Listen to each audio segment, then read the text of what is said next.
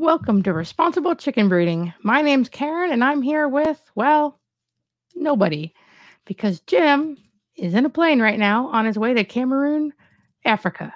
So I did manage to hold him still earlier this week, though, and get him down to recording our stuff. So we do have a show for you today, and let's go ahead and get it started.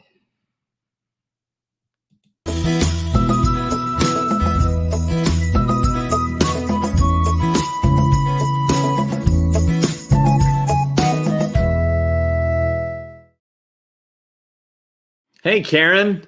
Hey, what are we doing today? I'm good, but as all of our lovely followers are tracking with us today and listening in on this live broadcast, I am somewhere 32, maybe 36,000 feet, either above, let's see, it's 2 o'clock in the afternoon. I'm probably somewhere over the Atlantic Ocean, nearing the continent of Africa as we are live today.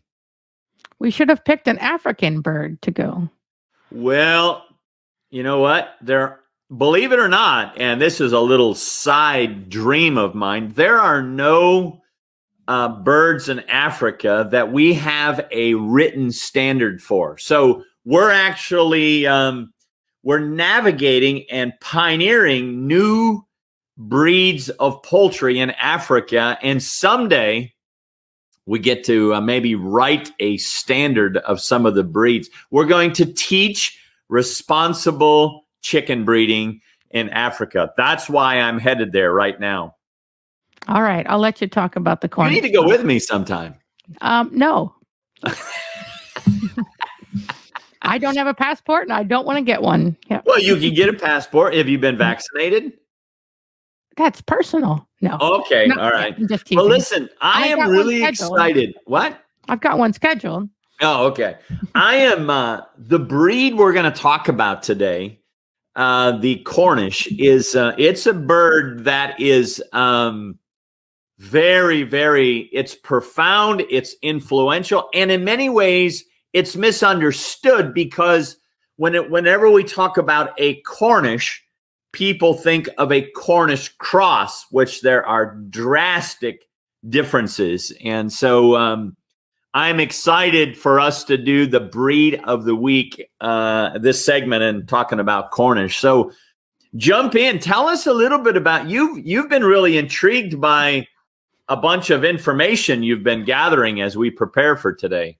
Yeah, it's got a weird start off in the APA. So well, let's share some of that. Oh yeah.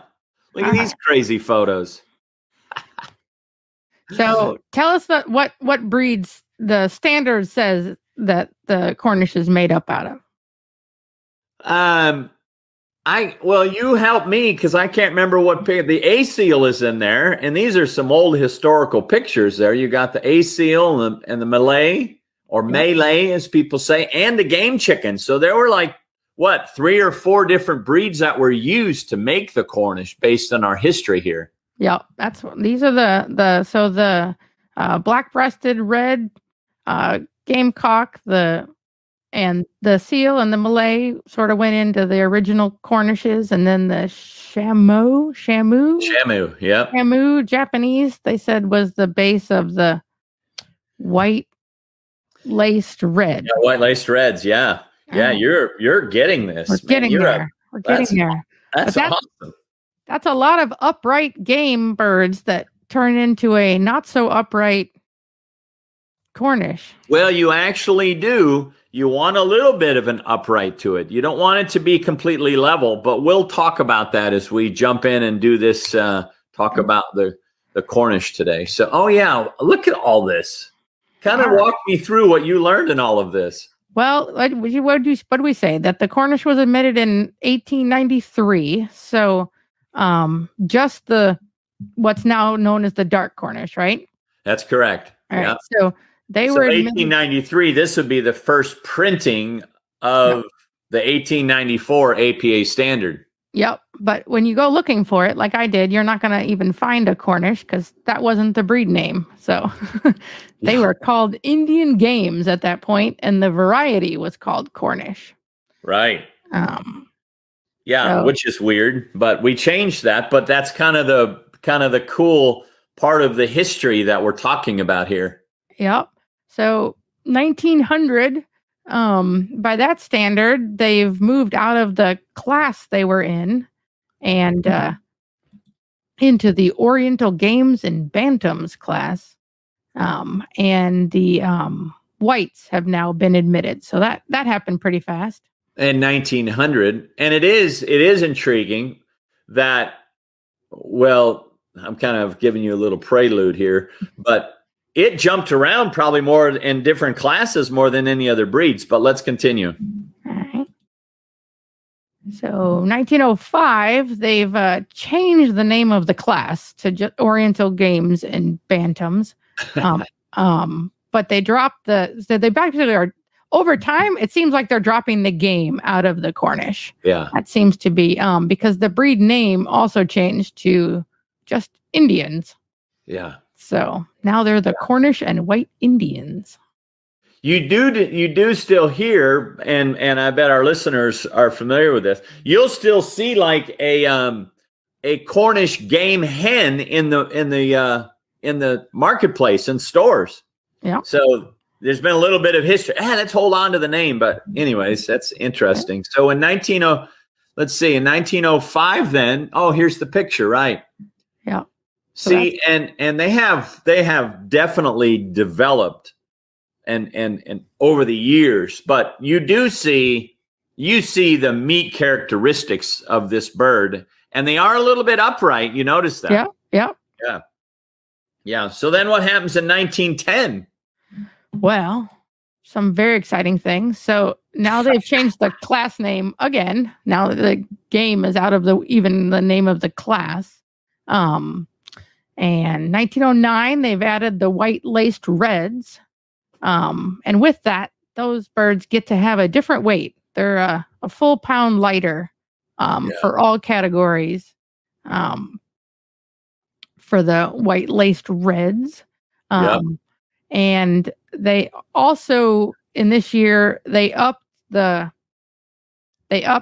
almost all of the breeds' weights by a half a pound. The cock stayed the same, but all the other breeds, all the other cockerel, hen, pullet, all went up a half a pound. Yeah. All this was going on, and you and I were not even thought of. No, that is absolutely true. Actually, our parents, maybe our grandparents, were very, very young. But anyways, that's crazy. I'm pretty sure my grandparents didn't really have anything to do with the history of the Cornish. Not entirely sure, but since I believe if they did, I am honored that you were doing the Cornish, but I know they probably did. No. Neither did mine. Yeah, there you go. All right. And then in 1915. Yeah, they finally found a home. The Cornish get to live in the English class now, and that's where they still are. So now they have a name, they have varieties that have stuck, and they have a class that they're in. Yeah. But they still are messing around with the weights. So last time they didn't change the cock weight, but this time they went up a full pound to 10 pounds. And the hens, they had to give them another half a pound. So I'm not really sure if they were trying to encourage people to make them bigger, or were they maybe fixing the fact that the probably what tended to be bigger. Weights are so incredibly important, and I have very strong feelings about the necessity of weights, and probably what was going on here is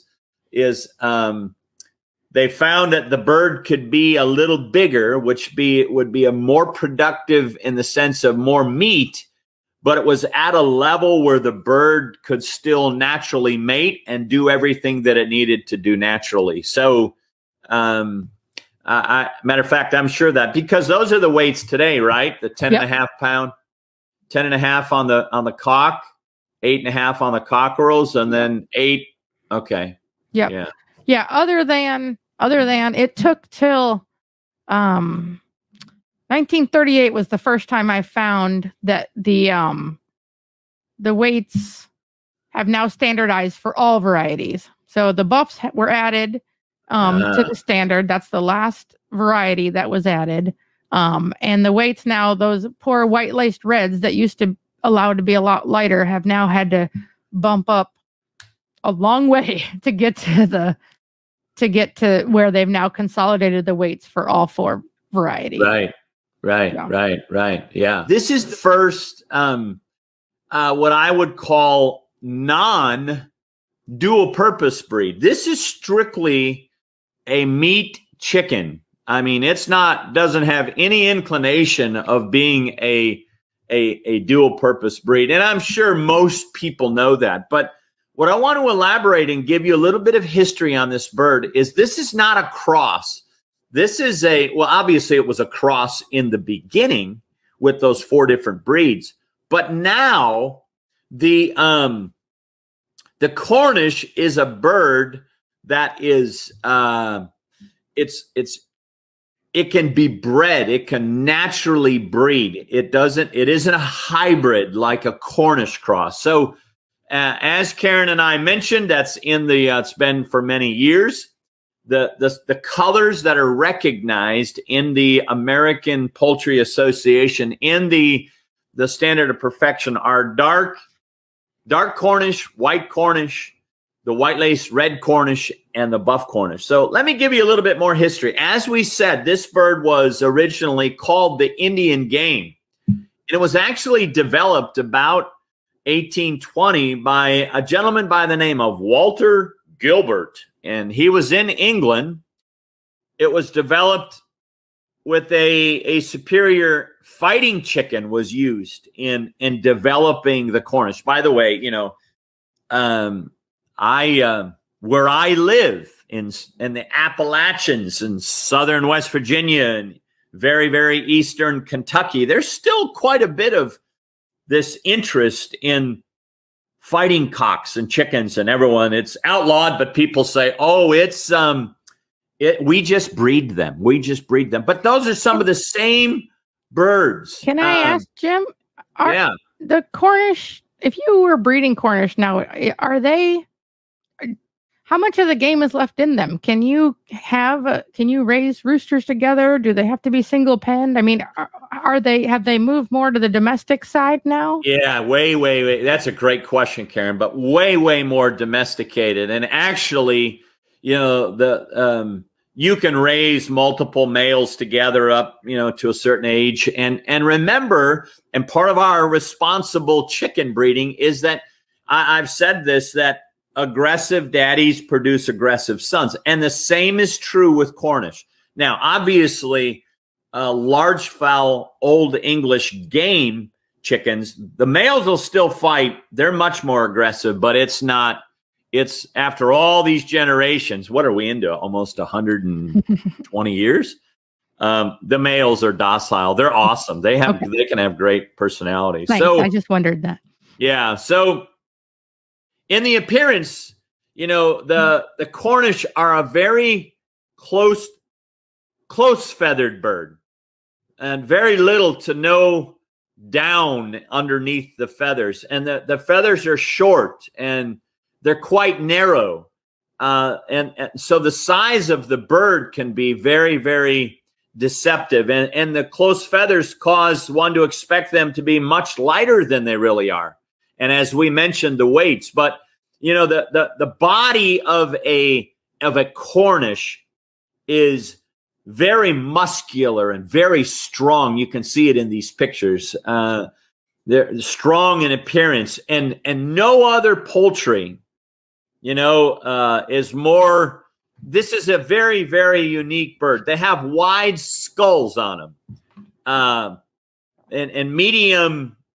Oh, just a medium length of the neck and short shanks or medium to short shanks, and their legs are set far apart. And we'll talk a little bit more at the end of some pictures here. But their bodies, if they're viewed from the top, it's so cool. They have a heart shape, both the males and the females.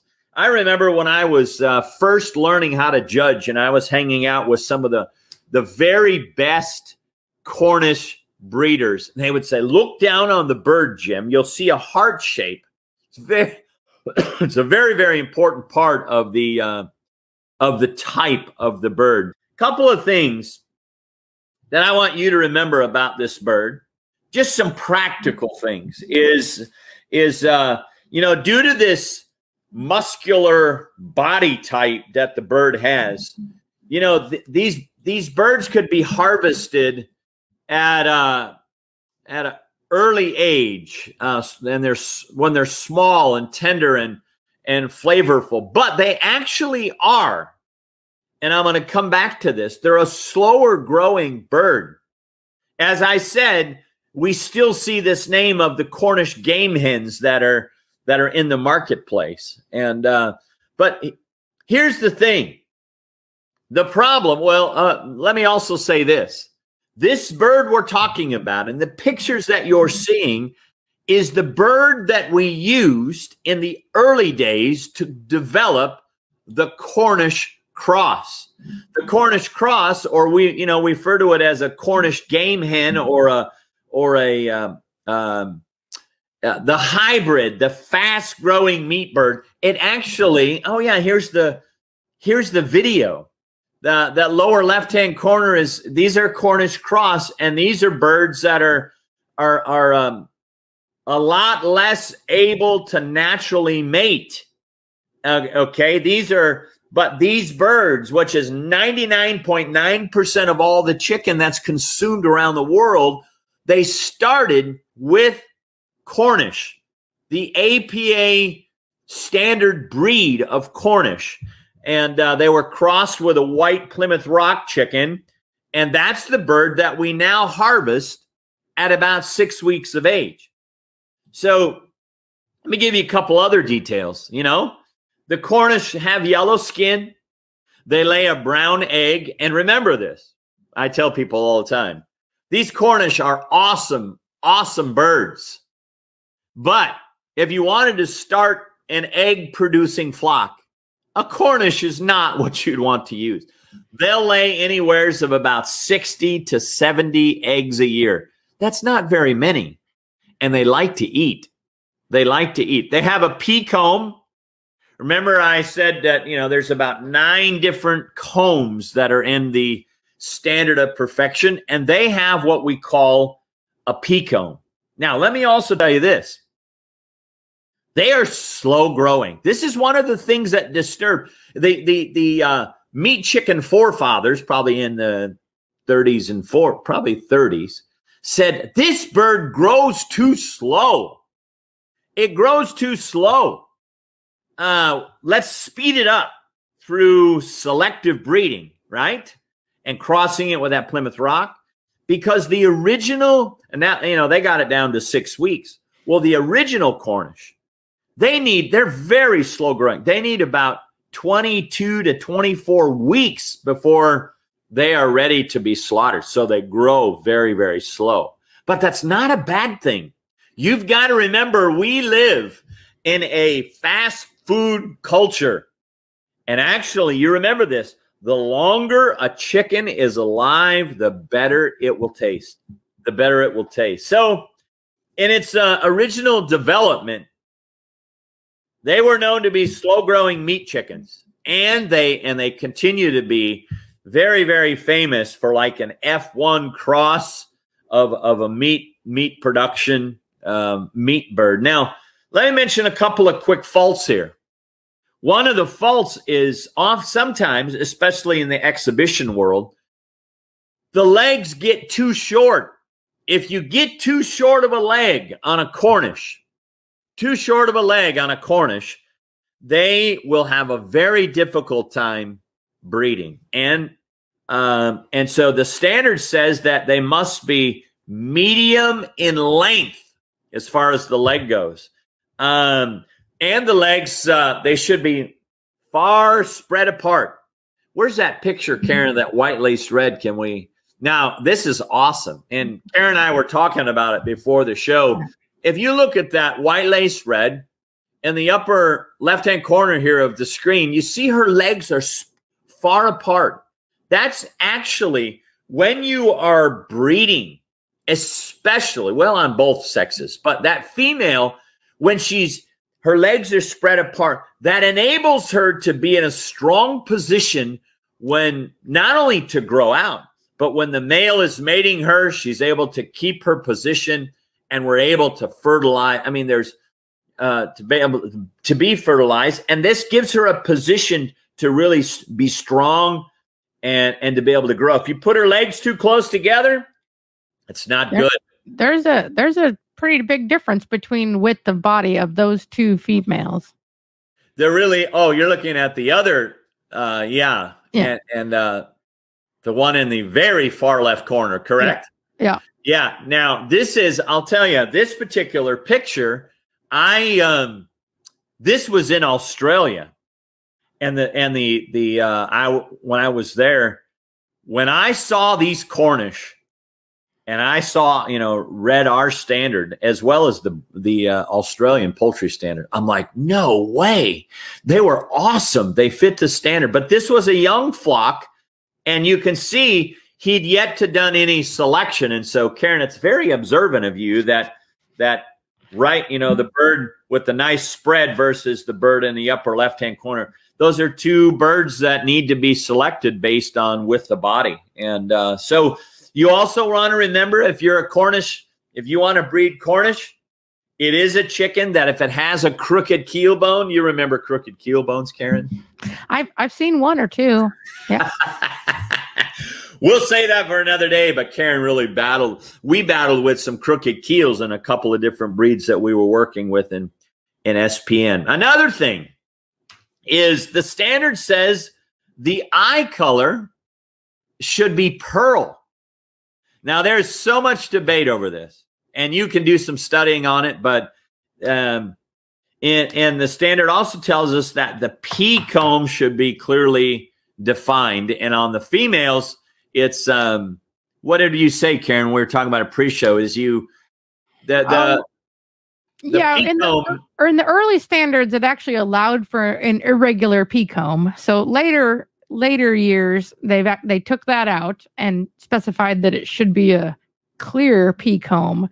But there's still a note on the females that, although it's not a disqualification, so there's a little bit more leeway on the comb on the females, that it's a defect still. It's still to be counted down for, but yeah. So you also, you notice, you can't see it super good. And these are two ideal, a male and a female. Male on the well, obviously the male's crowing. That really helps, doesn't it, Karen? I did have to email Jim and say, I can't tell the boys from the girls. You need to tell me which is which. So now, it did help though when you saw the crowing male. Yes, I was pretty confident on him. And then you told me about the lacing. But that lacing, where the dark Cornish, the males don't quite have the lacing. That doesn't seem to hold true on the white laced reds. Both. Yeah. So and that is true. And that's why on these dark Cornish are probably the most popular color in the United States. Really pretty. And, oh, it's stunning. And this particular female on the right, the one that's not crowing, she is spectacular. And her lacing is very, very distinct. And go back, those of you who have a real interest here, go back and read the color description of the dark Cornish, and you'll see what it says about the lacing. The big thing is, Karen, that I think breeders must remember more than anything else. I mean, it's all important, but the point that is often missed is that leg structure. You pointed out just how the weights have changed. Yeah. And it's a big bird. It's a meaty bird. It's a powerful bird. And that leg structure is one of the most important qualities to watch when you're breeding these birds. The standard reminded me a bit how much it emphasized the keels and the legs. It reminded me a little bit of turkeys. Yeah. Oh, that's exactly right. And the reason for that, I'm so glad you mentioned that. The reason for that, when you talk about a keel bone, that's the breastbone. You talk about the keel bone or on a Cornish or on a turkey is because it's a meat bird. If you took all the feathers off of a Cornish or all the feathers off of a turkey and you lay it on its back, the keel bone is what is most exposed. That's the first thing people look at. So we learned the value of a breastbone is that you don't want to lay out a carcass from a Cornish or from a turkey in a marketplace that has a crooked keel bone. It's just incredibly unattractive. So there's other things that play into that, but that's the big thing is the quality of the carcass when the bird is on the table. And the legs ready. have to support the weight. That's exactly right. So. That's exactly right. So I love the, again, we always are promoting and discussing the silhouette, the outline. And again, this is a more current silhouette of the Cornish. If you go all the way back to the late 1800s or early 1900s, the bird still has an upright stance. You look in the current standard of perfection, the bird should not be level. When it's standing, it should be a little bit upright in its position. And so that's pretty important. So Karen, any other, you've been awesome as we've talked about this breed. You've really enjoyed the research and just kind of reading some of the history on it. And is there anything else that comes to your mind that maybe we should address for people who are a part of our show? No, I did find it interesting that it started off having a shape standard for the males and the females. And then somewhere in the 50s, now it just says shape, male and female. And I don't know that I've seen that for any other breeds where they literally have the exact same shape standard. But yeah, that's a great observation. I actually did not realize that until you mentioned that. So you're getting in, you're dialed into the specifics of the history of the standard of perfection. Very good. Yeah. I admit that I've ordered 5 more used standards because I have some gaps. And hey, listen, I like reading them online. I want to turn the pages and see what it really says in my book. So I have almost every single one that was published, including the very first one that has no pictures. I cherish that little standard of perfection. Yeah, but you're not giving that up, so I have to go elsewhere. You do. You do. Yeah. But now that I know you're interested in filling in the gaps, I'll try and do what I can to assist you. So, all right. I think that's it. Listen, if you're thinking about Cornish, there's we can have some fun with these. But remember, they're not an egg layer, but they're a very slow growing meat bird. So do you see them in the shows? Yeah, they go, you got to go to the big shows. You won't see them a lot. You'll see a ton of Cornish bantams. And where I live, there's ton of the bantams that are in the shows. But Anthony Ashley in South Carolina, and I could name, it's kind of drawing a blank on a few others, but there's some very, very good bantams, but the large fowl, they're hard to come across. And that's another reason why I say we've got to eat these birds to keep them alive. A Cornish is a meat chicken. They eat a lot of food. Yeah. So if you don't figure out and think creatively of how to get them back in the marketplace, you kind of need an endless bank account for your feed bill. But so it's not an easy one either, is it? It takes a sort of somebody who knows what, that's not a beginner breeder. It's not. There's definitely a great need for large fowl breeders of all colors of Cornish all across America. So we need some good people to take on these breeding projects. All right. Well, thanks for pre-recording this for me, and I hope you have a great time in Africa and stay healthy. All right. I'll be back on the 19th.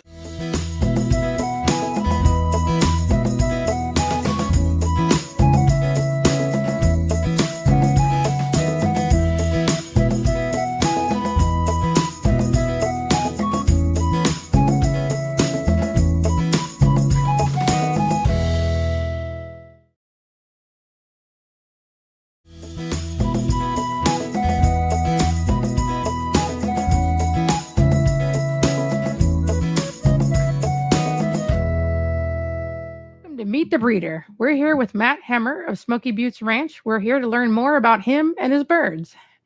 Hi, Karen. Hey. What do you breed? Well, I've got 5 different birds that I work with. I've got 3 breeds, salmon Faverolles, Welsumers, and a breed called Erminettes. And I also have 2 breed projects that I'm working with, Smoky Blues and Red Erminettes. The salmon Faverolles is a breed I started with right out of the gate. I found them fairly intriguing based on some of their unique features. Here, you sent me pictures. Let me go ahead and share those so that people can see your beautiful birds. So these are the salmon Faverolles that you were. Yep. Okay. And as you can see, they're a bird with muff and beards. They're also a feathered-footed bird, and they have an extra toe, which comes out of their Dorking origin. I was intrigued with them, based on their unique looks, and also historically, they're a meat bird. They originated from France, and in the early 1900s, were kind of the gourmet meat bird for the Paris restaurant business. And so that was really intriguing to me. My second breed is the Welsumers. And the Welsumers intrigued me based on the dark brown terracotta egg color and just that traditional kind of historic look. The Welsummer rooster was the Kellogg's Corn Flakes rooster. And that's a pretty good picture of this guy. He's pretty proud and strutting his stuff. Looks like you might like multicolored birds. Well, I'm drawn to the unique and the unusual. And so definitely. And, it's like there are also breeding challenges that are presented with these breeds that we can get into a little later. But I seem to enjoy a challenge. So the next breed is the Erminettes. And this is a breed that a lot of folks aren't necessarily going to be familiar with. It came into the United States in around 1900.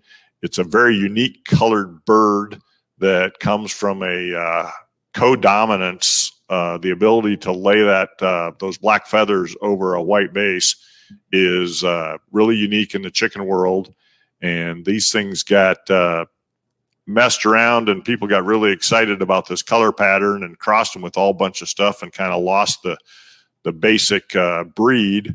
And it was thought to be extinct for about 50 years. And then a gentleman by the name of Ron Nelson found examples of this breed in Wisconsin about, 10, 12 years ago, and started to bring it back. So this is a recovery project that I've been working on for about 7 years, and has been really interesting, fun, and a rewarding project to work on. They're gorgeous, and this isn't part of the questions that I'm supposed to be asking you, but do they breed? I mean, do all the offspring look like that, or is it more of a splash where they do a 50, 25, 25? They breed like the blues breed. So you breed 2 speckled birds, and you get 25% solid white, 50% speckled, and 25% solid black. Now, if you breed solid white to solid black, you get 100% speckled.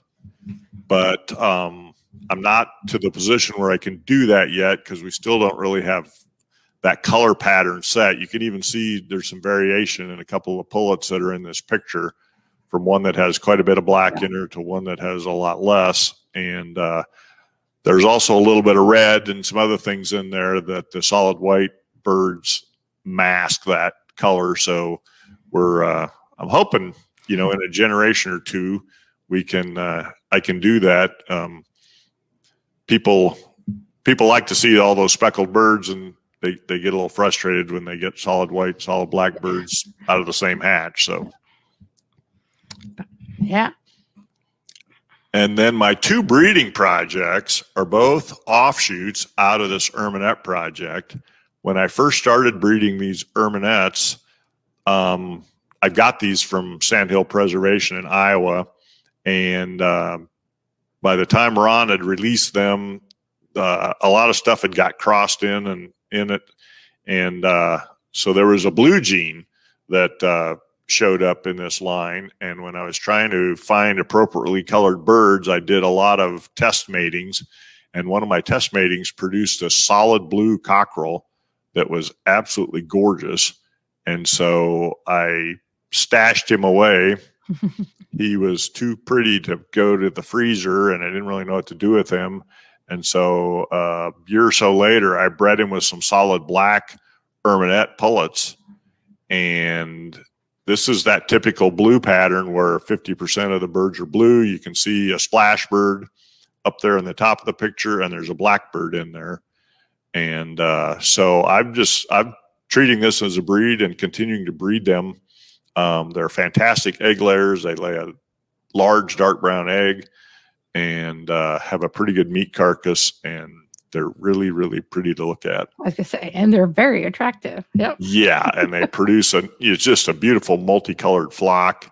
As you can see, I still don't have the blue set in terms of how dark or how light we need to be, and so that's still part of the process. But they are stunning birds. And then the other offshoot is the red erminette. And while Ron Nelson was working on the original erminettes, he got the idea to create a red version, and he started that. And then, of course, he passed on abruptly, and a lot of his work kind of got interrupted. But there are a few examples of this around, and so just a year ago, I collected samples of birds from 3 different breeders, and I'm taking another recovery project on. And so this is kind of year 1 output. Obviously, they're not entirely consistent yet, but it's basically that white base bird with red flecks, red speckles over it. And so here's a couple of pullets and a young cockerel out of the first kind of go round. So this project's got a long ways to go. We're in generation 2 of what's probably a 5 or 6 or 7 generation work in process. Yeah. But yeah, good thing I'm crazy. But I just felt like, and based on what I was able to find, there was not, the genetic material, there was a lot of crossing. It's probably a good thing to resurrect this if it was going to be resurrected, because stuff was starting to fade.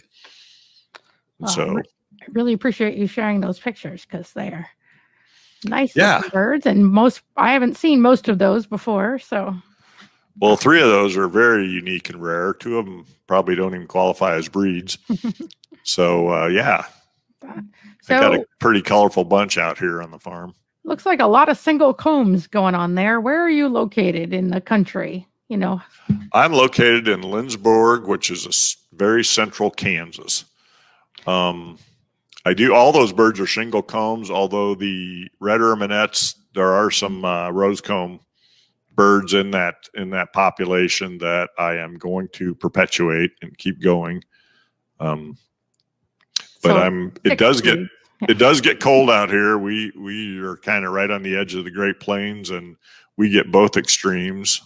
We had that stretch of winter here that we went 13 days without it getting above freezing, and had one morning where it was 16 below.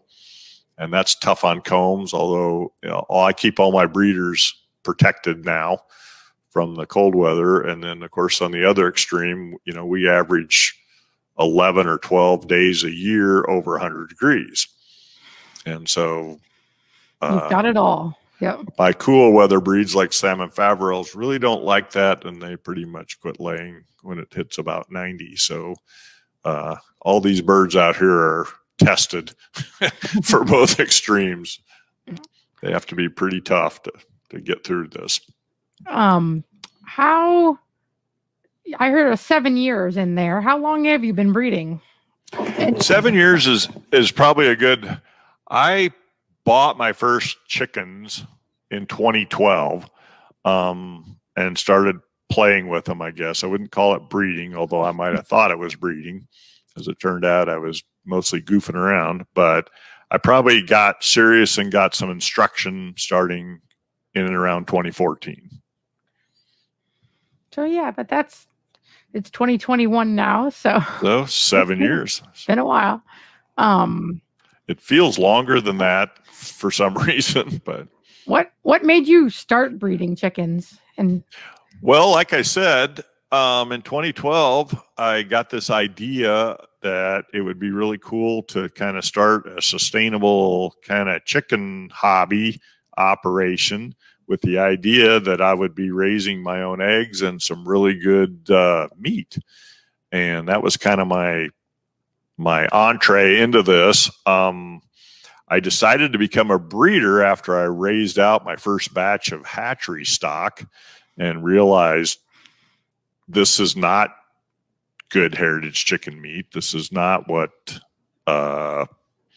was described.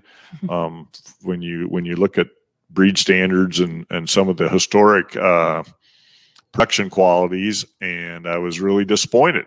The first time I took the feathers off one of my Welsummer cockerels, I thought I'd cleaned a Roadrunner rather than the plump chicken that they described in the hatchery catalog. And so I'm like, okay, if I'm going to do this, I need to. I got a lot to learn, and so that's when I decided to take the plunge. And that feels very familiar. Yeah. Yeah.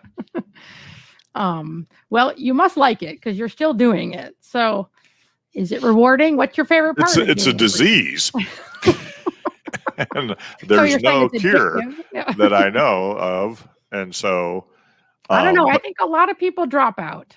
I think there's quite a few people who think they're going to breed, and then they're nowhere to be seen in 3 or 4 years. So I think you are right. It's got to catch something in you, I think. It's got to be rooted deep enough that you can withstand some adversity, because things aren't always going to go the way you planned, and predators or disease or things can come, and, dead birds break your heart. We've all experienced it. And so, there's a certain amount of resilience that you got to be willing to kind of endure to do this, because you can show good progress and then you feel like you're going backwards and you think you got this figured out, and then you do something really dumb and wonder, I can't fire myself, but I certainly deserve it. And so, yeah, it's got its ups and downs, but I really, hatch days are amazing. Most of them anyway. Yeah. Well, yeah, true. I mean, not that there aren't disappointments there too, but just the anticipation of baby chicks hatching and, getting them started on their journey is one of the rewarding kind of things about breeding. And, kind of the next thing is, and we'll get into this, but getting the birds up on the selection table in my case, it's at 16 weeks, and it's kind of that culmination of a year's worth of work and what have we accomplished? And of course, it's not always positive. Some of those times are disappointing, but again, it's the anticipation of, okay, this is the output of this year's worth of planning and work, and oftentimes, and fortunately more times than not, there's some really good news that comes with that, and some you you see a bird and you're just like, oh, wow, that's what I've been shooting for. And so, and I also just get a lot of satisfaction from walking through my pens and watching these birds. You know, most of these breeds now, after, you know, the Faverells and the Wells Summers and the Erminettes have all been I'm about 7 years into these things. And so they're to a point where I'm proud of them. And that's a good place to be. I mean, they're not finished. Yeah. They're not perfect, but boy, you know, and they're not all, you know, they're not clones of one another. So, but there's birds in there that I walk by and are just like, oh, wow, I did that. Well, and that's pretty rewarding. I think everybody would say a genuine love of the birds themselves is really crucial to put in the work, you know, in order to motivate you to. So enjoying them, being able to go out and actually enjoy them is good, you know, reap the rewards. Yeah. Yeah. Knowing what the plan is and knowing what, you know, that bird's supposed to look like, and then actually seeing it, you know, you're just like, oh, okay, this is working. I heard you say 7 years ago you got a little help and got a little bit more serious. Was there any breeder or mentor that helped along the way? I've had two mentors that or two people that I really consider integral to my kind of education. And 7 years ago, I was introduced to Jim Adkins, and I've heard of him. You've heard of that guy? I've yeah, heard of him. He's a little crazy, but it's chicken crazy, and so we fit. We hit it off, and one of my first kind of breeder exercises was joining him for a 40-hour chicken school, and I learned a ton, just the fundamentals of breeding, and I was ready. I had birds on the property. I was already fooling around with 2 breeds and soon to add a 3rd. And so I was breaking most of the rules by starting too fast anyway. But he was a great help in terms of getting me off the ground and turning this from kind of me, you know, groping around in the dark to actually having a plan and a basic understanding of what I was trying to accomplish. And then my second mentor is Kurt Burrows, and Kurt is a breeder from Iowa who had an integral role in kind of rejuvenating the Iowa Blue breed. And Kurt's strength really is a incredible understanding of poultry genetics, and my Erminette project in particular, with the complication of that color and things of that, and kind of building a breed from the ground up, he has been a really integral component of kind of the next level of my education. And I'm more mechanical, and I can hatch chicks and raise them out and do selection kind of based on data and such, and some of that understanding of the intricacies of genetics is not necessarily my strong suit. And Kurt's been a lot of help to me and an enthusiastic supporter. And he also raises Erminettes, so he's kind of switched gears from the Iowa Blues to the Erminettes. So him and I have been really working hand in hand, kind of building this breed back. So those are the two folks that have really had a lot of, you know, influence in my I was lucky enough for one call with Kurt so far to discuss the ins and outs of feather quality with my Rhode Island Reds. That just a major difference in feather quality between my Australorps and my Rhode Island Reds that he helped me understand a little better. So that was nice. I get on the phone with Kurt and it's an hour. That's okay. We get talking birds, and yeah. So it sounds like you're pretty serious about this. I mean, you're not a casual hobbyist, are you, at this point? I consider it a serious hobby. Okay. It's still a hobby. It's not a business for me. There, you know, a lot of the things I undertake they don't make financial sense. So it's not a business, but I do take it seriously. I take heritage poultry seriously. I think it's a resource that needs to be preserved, and in order to be preserved, it's got to be, you know, kind of built back, and it is part of our history, and it's an integral part. And these, you know, done the right way, these birds are productive and gorgeous and are interesting. And so it's part of how I'm wired. My wife is like, you started this. I thought you were talking about just having a few chickens around the house. And I'm like, well, maybe I thought of that too, but it's evolved. It's become more important than just the minute, yeah, and it's well, and I have to have a purpose. And so once I got the bug,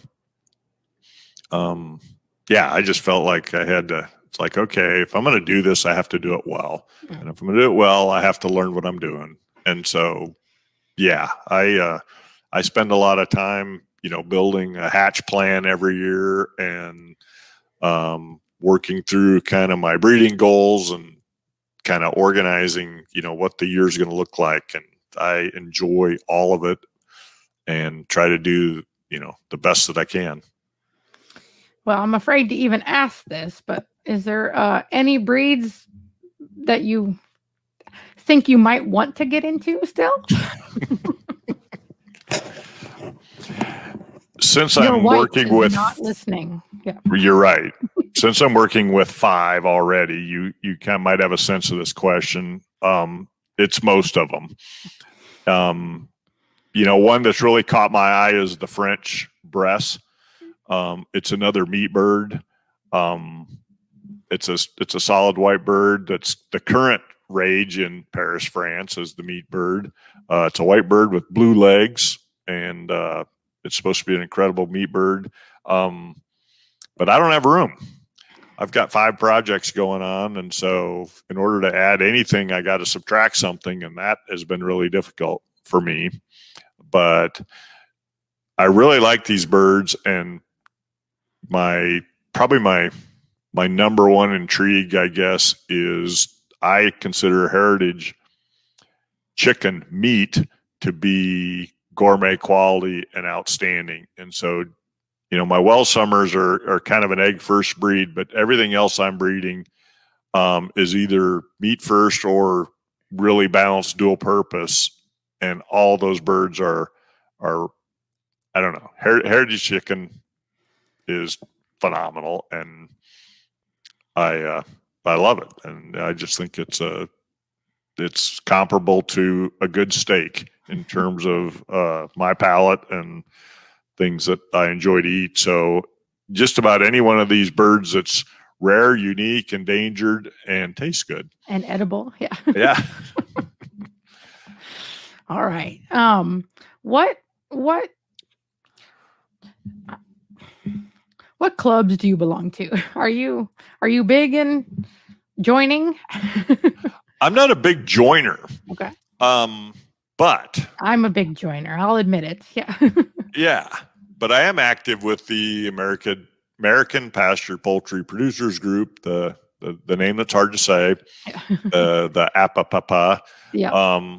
And obviously you and I are helping produce some webinars through them, and just it's the idea of teaching folks about heritage poultry and breeding to kind of perpetuate the whole this fancy, I guess you would call it. But while I work with them, I'm also a member of the APA. God, I'm going to stumble through this. The APA. I'm a member of a Faverell's Breed Club. I'm a member of the Wellsummer Breed Club. I am a member or a participant with the SPPA, the Society for the Perpetuation of Poultry Antiquities. Poultry, yeah, something close, not yeah. Yeah, a preservation of poultry antiquities. Yeah. And then, well, then I definitely am a supporter of the Livestock Conservancy. Yeah. And so the APAPA, whatever you want to say that, I'm active with. The rest of those organizations I support, but I'm not necessarily an active member within those groups. Yeah, I can say basically the same, although I am not a member of the Faverell Club. Yeah. Right. No need for you to be a member. Added Rhode Island Red Club, and yeah, you're looking the same. So based on the groups that you're a part of, I have a feeling that you consider production qualities to be important in your birds. You know, it's back to that whole, my love of history and kind of why were these birds created? Why were they important? Why were they significant back in the day? And a lot of that is the production. And so it never really appealed to me to raise, and I have nothing against people that raise birds to show, but that did not, having the prettiest bird in the pen or whatever. I don't want to denigrate what they do. But yeah, production qualities, it's kind of back to my roots on the farm, and, you know, being out on the farm back in the day with my grandfather. And it's like, I love the concept that they have to earn their keep. So on your breeds that are in the APA standard, you are breeding to the standard, right? So you're looking for a productive bird by using the standard, right? You don't think they're mutually exclusive. Like you can have a productive bird or you can have a bird bred to the standard. Can you do both? I think, well, a lot of the historic breeds that were, you know, breeds considered heritage most of them were introduced into the standard back while they were still productive birds. And I think the bird described in the standard for the most part is a productive bird. And you know, I've also believe in understanding the history of the birds. And when you go back to the histories, you get a lot of that production information is kind of what that bird was capable when it was being employed on the farm every day to do that. Now there are some show components to the standard. And so both of the birds that I selected, my Faverells and the Wellsummers, are considered dual bred birds. The standard is written in such a manner that you can't get appropriate color of both males and females out of the same breeding pen. And I frankly consider that a flaw in the standard of those birds. And so I have to make a decision as to which direction I'm going to go, whether I'm going to breed towards the, you know, have a male line or a female line. And in both cases, I've opted to lean in the direction of the female lines, and breeding females. Part of it is just, I think it's easier. But anyway, I can get the production quality out of them via the standard. And then I tend to breed towards producing females that look closest to the standards more so than males that look closest to the standards. But in both cases, I tread that line a little bit. With all your breeds and all your projects, you must have a lot of space. So how many breeders of each do you keep, roughly? Not exact numbers, because you don't want to tell your wife exact numbers. So yeah. Right. I try to keep around 25 breeding females per breed. And so that's 2 substantial breeding pens. With the case of the Erminettes, I'm up to 4 breeding pens. So I've got probably closer to 75 adult birds, breeders, you know, plus males in each breed. But I think you got to have enough to produce enough eggs to make, you know, it's just, breeding is about numbers in a lot of cases. Yeah, I was going to say, so, I'm ready to ask how many chicks you must hatch out of each breed each year, because I'm from your numbers, I'm thinking it's pretty high. Yeah. I try to hatch out 200 chicks per breed.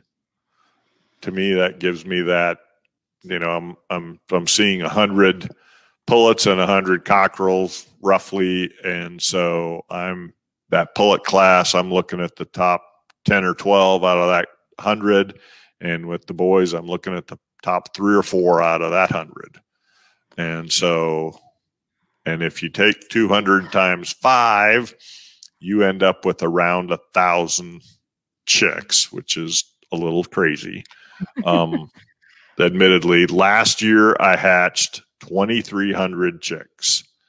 Approximately 1,100 of those were my groups of 200s that I used for my own breeding, and then the balance were basically chicks that I sold. Sometime, not this time, but you're going to have to come back and talk to us about how do you even raise that many and Sure. select and because it all happens around the same time. Do you do multiple little batches? Do you do you try? So I don't want to talk about it now because I will say it's part of the reason why I have those large numbers, so I can hatch decent sized batches. And then also a lot of my breeds are fairly similar in kind of type. And so I can raise them together and slaughter, take them to the slaughter, have numbers that the slaughterhouse is interested in dealing with. And so, but yeah. Topic for another day. A lot of freezers. Yeah. Yeah. So with that many to select from, with that many offspring each year, you must have been able to make you've made some improvements, right? Over your years. I hope so. I mean, but yeah, when you're starting with largely hatchery stock, you're not necessarily starting at a great baseline. If I'd have probably, there are breeders out there that I could have bought chicks from and maybe got a better jump start. But I really feel like, in this 7 year, it probably took 3 or 4 years with my salmon Faverolles to get a bird that matured to a marketable meat carcass, I guess, or something that, from those first birds that I got to actually having something that you could hold in your hand and go, this looks like something that someone would buy. This looks like something that I could feed my family and feel good about. And so, that was real progress. Trying to get those birds, they top out. Actually, historically, they supposedly laid 215 eggs a year, but not in Kansas because they take the summers off from laying. And so my birds have topped out about 160 eggs a year. But I do feel like in a northern climate, kind of the northern third of the United States, I think they could easily, my birds have the potential to get from 180 to 200 kind of genetically. And so, those are big steps up from where I started. My well summers, again, they're better adapted to the heat, and so they don't quit quite as easily. But I'm well over 200 eggs a year with my well summers in their first, their pullet year, and I've had pens go as high as 250. But I think again, some of that's environmental. You got to get the right weather for them to do that. You need a really mild summer and such. But so there's some variation there. But raising a bird that looks like a well summer and acts like a well summer and lays 200 plus really dark brown eggs a season I consider that a worthy accomplishment. And they forage great. They're not a meat carcass, or they're not a meat first bird, but at 20 to 22 weeks, they are ready for the freezer as well, if you so desire. Well, and you're approaching with those numbers and your egg production, you're approaching being financially viable for a small farm or a sustainable farm to be able to use versus a sex link, or what I mean? Like you're approaching production numbers that you are, especially when okay, if you're trying to make a business that was strictly egg laying, you're probably gonna fall short. But when you factor in, the idea that your young males are a good quality meat bird, and because you're raising a specific breed and maybe one that's interesting to others, there's an opportunity to sell baby chicks this time of year. And when you can convert that $5 a dozen eggs into 7 or 8 $5 chicks, that changes your financial dynamics significantly. So and there is an opportunity there. And on the APA, the other APA, groups, they talk about, one one blue egg, one green egg, one dark speckled egg can sometimes raise the price of that dozen a little bit. So if you can have an attractive egg, that's a pull that maybe you don't do all well summers, but if you do, you add that to their group for selling. Yeah. Back to your question about other breeds. Yeah. Breeding actually Americanas, or one of the colored egg layers, and adding them to that. When I put together a dozen eggs, I've got the dark well summer eggs, I've got the light Favorel eggs, and it is a pretty attractive contrast in a package of a dozen eggs, and I do feel like it helps. I'm obviously missing blue or green eggs from that package, but if I was really going to run an egg-based business, I might have to add a blue egg layer to the mix to do that. So yeah, I understand completely what you're saying. Yeah. All right. Well, I'm going to ask you this last question, and I'm going to let you get back to it because I'm guessing your days are pretty full. Do you have a specific breed that you're really looking to improve in a specific way? Just what do you want to tell us about your goals here? Let's call it the most important work to me that I'm doing is the work with the erminet, the restoration of this kind of long extinct, never really established as a breed. The erminet was never in the standard, but there are a lot of examples of it historically. And so taking that kind of lost genetic pool and turning it into a viable population, a productive animal in its own right. These birds are incredible layers, and they actually, they fatten out to where the males are ready for the freezer at 16 weeks. And so they really have the homestead dual purpose function. I bring them back on. They're so pretty. Yeah. kind of nailed. And so taking these birds, kind of to potentially breed status, we haven't decided that that's really where we're going, but if there's enough interest, we would certainly be willing to. And then kind of, we've just refining this bird, and we've got to get this color pattern kind of set. One of the things we're working on as a breeding goal right now, and you can see it very well in that cockerel, is he's pretty upright. And so we've got birds that are pretty upright in this group, that carriage, and you see the slope on the breast and the slope on the back. And we've got birds like this pullet in front of us that are pretty level. And so, we're still, in terms of breeding goals, we're still trying to refine that and get that type set in terms of a body type. And then, really dial in this color, because there's a lot of variation. You can still see that in the pullet in the front of the picture has a lot of black, and probably a little too much for the standard we're working towards right now. And then the pullet behind her probably doesn't have enough, and it's not uniform enough. So there's a lot of things going on with that breed. My typical approach with my well summers and Faverels was to really work on the building the barn and worry about color later. But with these birds, they're kind of part of their uniqueness is they're color based, and so you can't lose track of the color while you build the frame, because you may never get it back.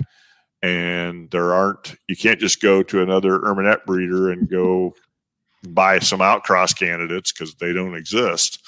So we've really had to work to kind of retain this color and kind of build the body on these birds appropriately. And so it's been my biggest challenge and probably my most rewarding challenge. And it's one of those things that I keep thinking I've been 2 generations away for a couple of years now and thinking things are going to get close. But Kurt keeps dreaming up things we need to work on. So that's helpful. No.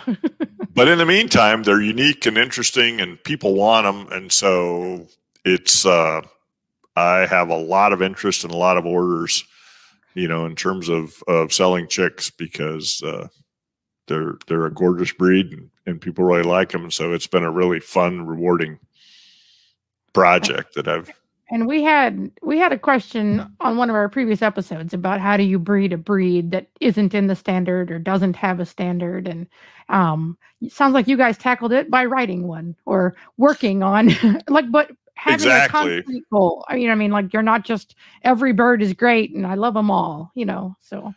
In breeding these birds, there's probably a half a dozen random directions we could have went.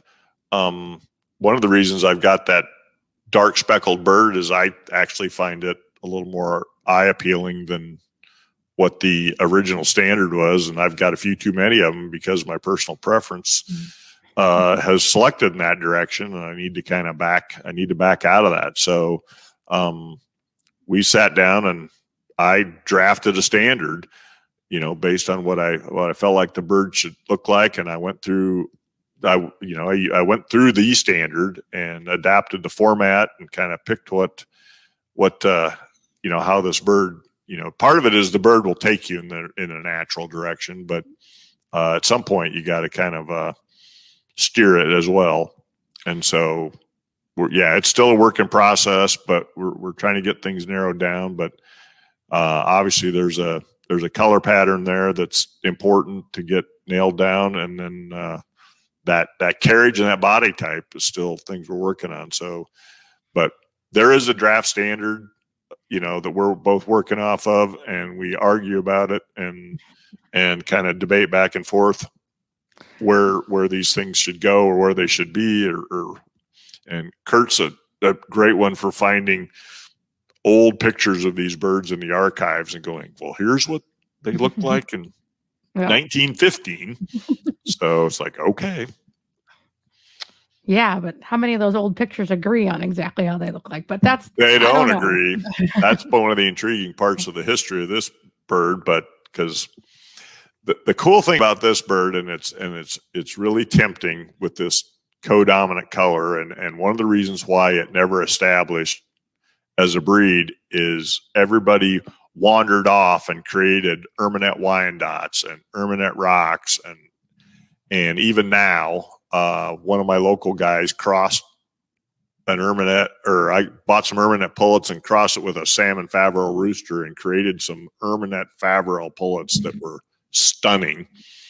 So that's part of the problem, is because that makes such an attractive bird, it makes people want to play with it instead of try to keep it. Yeah, and so that's a temptation that I've had to resist in kind of carrying through this and not kind of drifting off course. And so that's true. You have been rather like, you have all your different breeds and you have a lot of them, but you're not out there making summer Faverolles. And I mean, when you have multiple breeds, it's always, it's hard to, resist sometimes making a farm birds. Yeah. Right, exactly. And there's a lot of boutique kind of breeds out there, or what you call breeds. And so, yeah, it's a little tough being disciplined. There's time for that later, but I got to get these things set to where, and we got to get them established around the country. Yeah. Yeah. So you're not constantly recruiting. You're looking for more breeders to join you if they're serious about. Yes, absolutely. Okay. You hear that, everybody? And the name of your ranch, let's put that back up so everybody knows. That is the Smoky Buttes Ranch. And you do have a website, Kansas. Right? And you do have a website. And I have a website that is smokybuttesranch.com, just the way it's spelled on the logo. All right. Well, thank you so much. I appreciate you coming and talking to me for so long. It was a lot of fun, Karen. Anytime. All right. Thanks.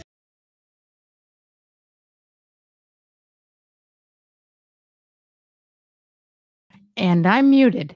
In case you can't guess, that was Matt, and he was pre-recorded. He is serious about anybody who isn't already overwhelmed with too many breeds of your own. But if anybody wants to help out with the Erminette project, they are looking for responsible help. The Meet the Breeder segment is something that you can apply for on your website. Matt was our let me put Jim back up on there so I don't feel so lonely. on our website, you can apply to be. We are pre-recording most of them, unless I know you really well, just in case. We want to be able to edit if needed. And you do get questions ahead of time that you can choose from which ones you want to answer. So don't think that everybody has to answer all those ones that Matt did. We'll probably do a few less next time because I learned my lesson there. But in answer to, I want to bring up Nancy's question here. So she wants to know what are some of the common defects you see in the well summers, and that is something we always want to cover with our breed of the week. And Matt has actually agreed to come back next Monday and talk about the well summers specifically. So he'll be doing the breed of the week next week, and we're going to do our first mailbag segment. We have a mailbag question about carcass weight versus live bird weight. And Brant Bullock is actually going to come on and answer that with a field trial he did back in 2015. So in order to make up for having one host this week, we're going to have 3 people here for all of the live show next week. So I appreciate y'all coming and sticking with us through this slightly different episode. And I hope we'll see you next time. Thanks so much. See, I got to take this off. Thank you so much. All right. Bye.